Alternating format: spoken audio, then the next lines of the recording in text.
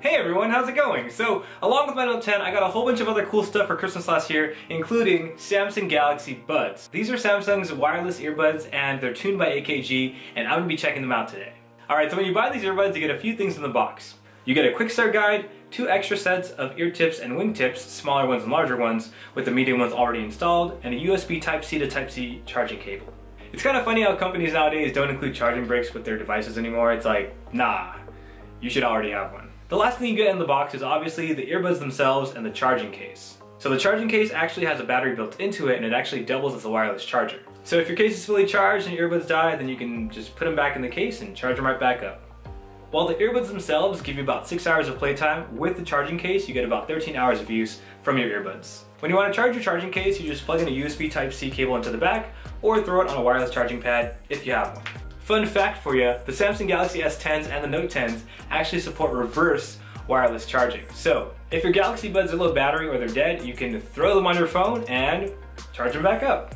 Set them down gently on your, I don't know why I always say throw. Now the pairing process for the Galaxy Buds is actually really simple, at least if you have a Samsung phone. All you have to do is open up the lid and then your phone will prompt you to connect to the wireless earbuds.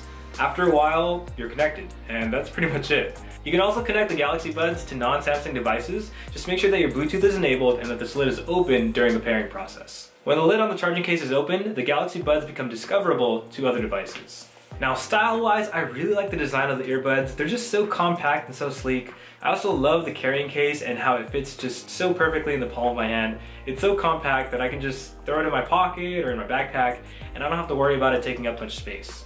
There are actually no physical buttons on the Galaxy Buds. They actually have touch pads built into them, and they have 4 functions. You have a single tap, which pauses or unpauses your music, double tap, which skips to the next song, triple tap, which goes back to the previous song, and you also have a press and hold function that you can program to use Bixby or Google or even control the volume.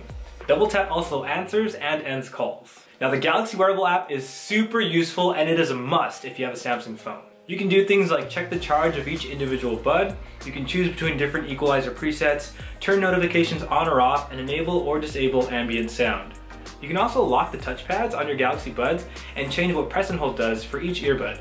For example, you can program your left earbud to put the volume down and program your right to put the volume up, or you can program the left earbud to enable ambient sound and the right to launch Google. Another really cool thing on the Galaxy Wearable app is the ability to find your earbuds if you lose them.